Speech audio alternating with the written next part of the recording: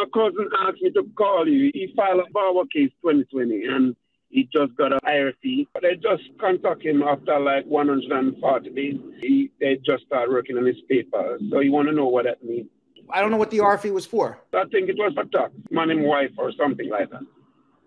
Tax. If he's filing a VAWA, the taxes have nothing to do with it. It depends. I don't know what the RFE was for. I guess they were asking for proof of the bona fides of the marriage between he and his wife. Has he filed an adjustment application to get a work permit and travel? I think so. I would say at this point, there's nothing to do but wait. The VAWA case is taking over 3 years right now. So he filed in 2021. There's really nothing to do until 3 years passes, and they still haven't made a decision yet.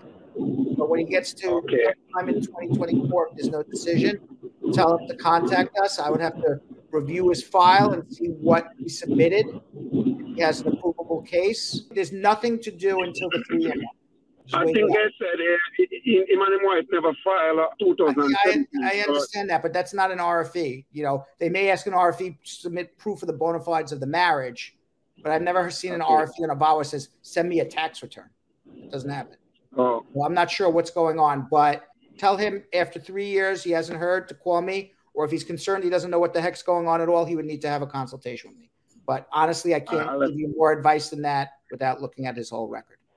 All right? Hold on. Okay, I'll let you know. All right.